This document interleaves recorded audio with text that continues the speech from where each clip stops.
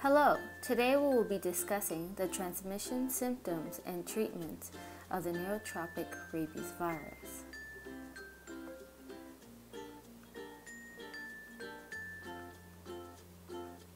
You may be wondering, what is the rabies virus? Well, let's zoom in.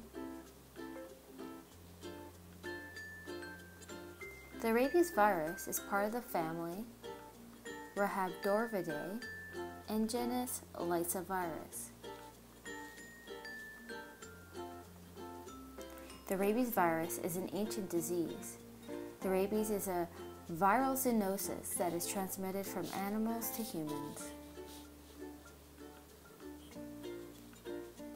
The World Health Organization estimates that annually 60,000 people die worldwide from the rabies virus, predominantly from Asia and Africa, which this map depicts. This map was received from the World Health Organization website.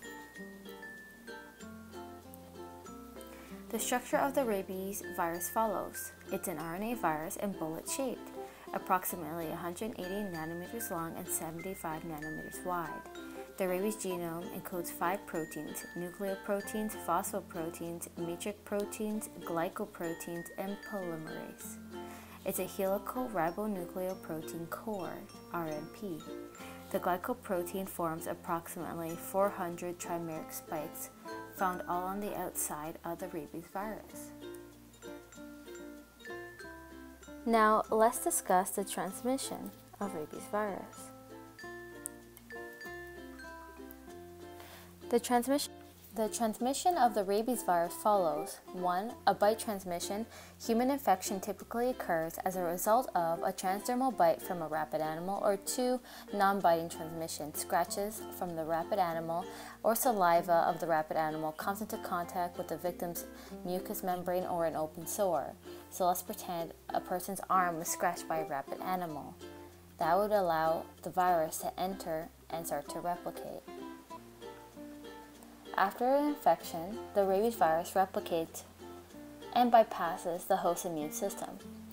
Once the virus has replicated, it binds to a acetylcholine receptor and travels along the nervous cell axon up until it has easy access to the central nervous system.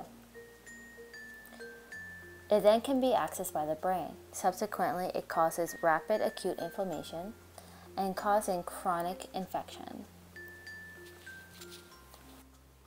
Now this is going to be the subsequent order of symptoms someone will have once they are infected. First, there's an incubation period, will last 20 to 90 days, but it has been noted that it could last up to years, this replication stage. First symptoms, the early symptoms, which can be fever, headache, last 2 to 10 days. First neurological sign, an acute neurological phase like anxiety, confusion can last 2 to 7 days.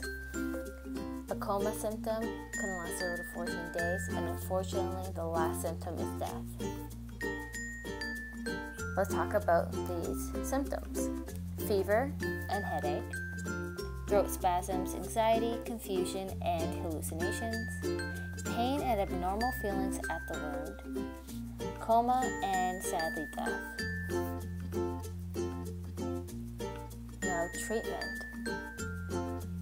The first rabies virus was developed by Louis Pasteur in 1885. Current post-exposure treatment for someone who has been bitten follows 3 stages: cleaning the wounds, administering rabies immunoglobulins, a concoction of antibodies, and third, administering a course of the rabies vaccine multiple times, usually 5 dosages.